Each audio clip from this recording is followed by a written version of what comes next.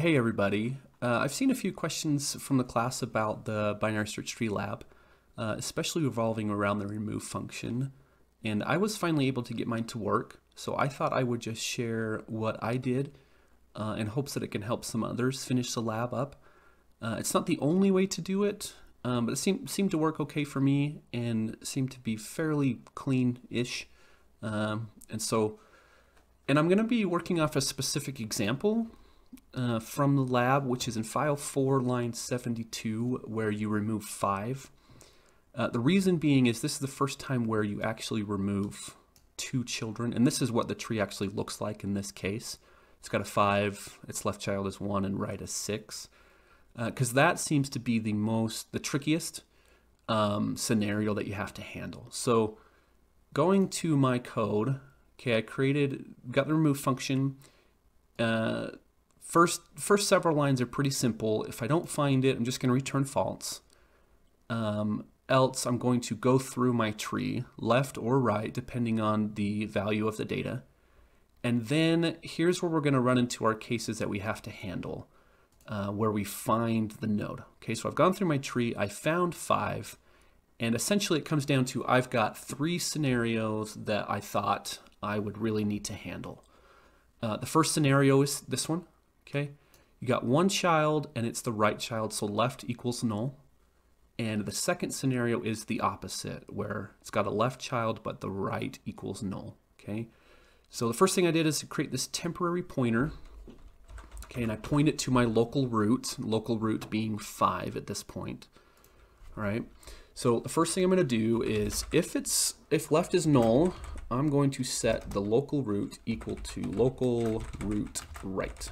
Okay, and then I'm going to delete the old root.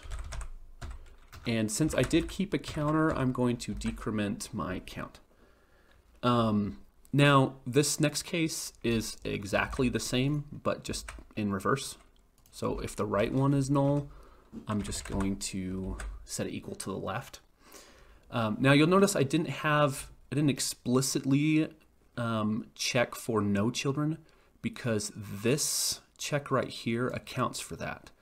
So if my local root left is null, so 5's left child is null, I'm just going to set it automatically to its right child. Now, if that happens to be null, that's fine. It really doesn't matter. It could be a node or null. I just didn't necessarily see a need to explicitly check for no children. Okay, so that handles the first 2. And then the third case is what we're going to run into in this line 72, remove 5, where it actually has 2 children. And it looks like this, okay? So we've got a 5 here, we have a 1 here, and I'll get to this in a second, but we've got the 2, there's a 2 right there. So what I did is broke it up into its own little function. Now you probably could just use a while loop if you wanted. I've seen that and that works great.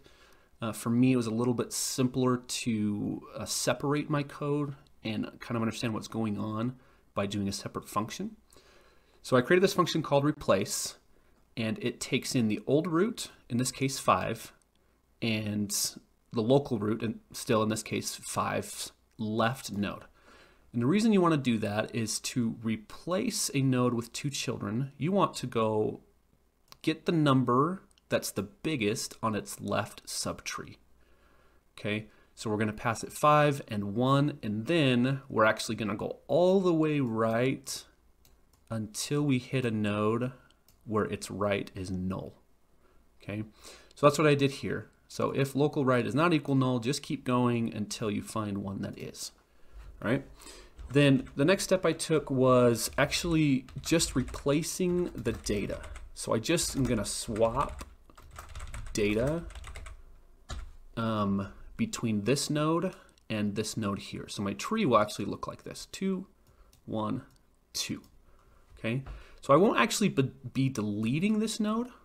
I'm going to swap data so my tree still stays intact with the left and right in place. And then I'm going to call my remove function to go down and get this node with the value of 2.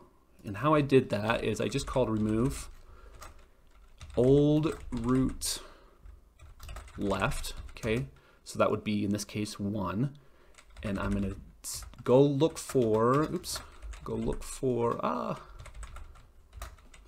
the data of the local root, which is actually going to be 2. Okay, so that's going to come back up here and just go through my remove function starting here instead of starting at my root. Hopefully that helps some people. Again, it's not the only way to do it. It worked pretty well for me. If you have any questions, please let me know and I can hopefully answer them. Good luck.